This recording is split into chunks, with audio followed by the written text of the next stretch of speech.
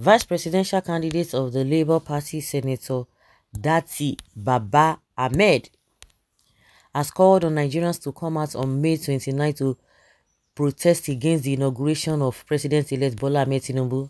Are you sure this one is really coming from Datti Ahmed? May 29 had been slated for inauguration of President-elect. The Labour Party vice presidential candidate made the call at a coalition of Nigerians living in the UK conference that took place on Monday, May 15, 2023.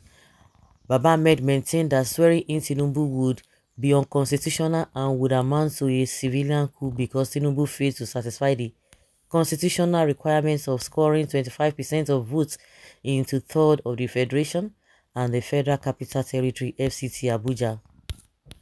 It could be recalled that Baba Datti Ahmed had called on President Muhammadu Buhari and the Chief Justice of Nigeria, Olukayode Ariwoola, to boycott the swearing-in ceremony of the President-elect Bola Tinubu, slated for May 29.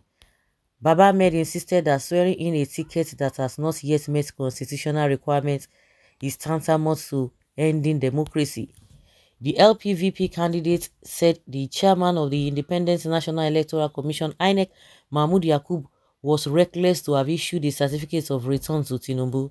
He described the process that produced Tinubu as president-elect as unconstitutional.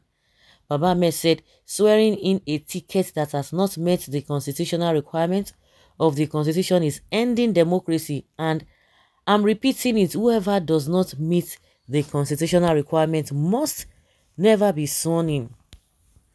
Okay, I'm repeating it, swearing in anybody that does not meet the constitutional requirements of our country, you are engaging in an unconstitutional act. Mr. President, do not hold that inauguration. CJN, your lordship, do not partake in unconstitutionality. The theme of the UK conference is Does Democracy Matter? Coalition of Nigerians living in the United Kingdom as they tell the true stories about the 2023 election process and outcomes. What was happening, what happened, and what will happen. Okay. Yeah. Datti Ahmed and his family must lead by example. This Datti Ahmed is a wicked soul. He wants power at all costs. Honestly, I begin to hate this man for his utterance. He is going to lead people to protest or what? I wonder if these people understand what politics is all about. It's like this man doesn't even get respect for army. Do you think they are joking for this 2029? Anyway, you can come out with your children and your relatives. Leave poor man Peking. Make sure your children are leading the charge. It is quite unfortunate some human beings are still reckless, wicked, and heartless. How on earth will Tinubu rule us? He's not fit to rule Nigeria. Unfit person would never rule this country. Bring out your children, bro. Their own is good. You stole small and established private university for them. My own is to wear bathroom slippers and hit the street for you guys.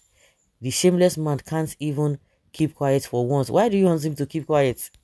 You should go to Mauritania to order that rebellious act against constituted authority. It isn't your fault. It is the fault of Nigeria that cannot deny you from participating in Nigeria. You think that is the real thing? They would have done that now. If you think that they have done wrong things, so also he's accusing other people of doing wrong things. I can see that his brothers are not happy with this, and the Emilokon and the all the say Baba, they are coming from this man, coming for him. Like I said, are you sure that is how he put it? Because in one breath he said he doesn't even want to say anything, but the truth has been said. The fact has been made. So if they want to take it or not, but what if they do that? That is exactly what they have done. They have done the unconstitutional thing. Whether people come out that deal, to me it is inconsequential. His children are in abroad, but you want to endanger the life of innocent children. I see we have cowards in their hundreds in this platform and in Nigeria at large.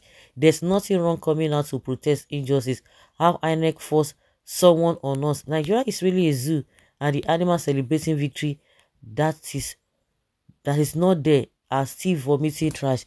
Una never suffer enough for these 8 years. I just wonder how sentiments can make anyone forget what we are passing through. More national debt, corruption, killings, hunger, and suffering. Uh, if nothing is done. Of course, some people will still come out. That's what I have. Some people will still come out no matter how you try to intimidate them. Some people will still come out no matter what. Watch and see that day, even if they are not going to be much, but they just want to make a statement.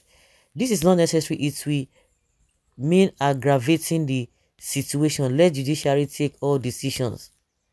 The president-elect is the winner of the presidential election. That is what you see. Some people say no.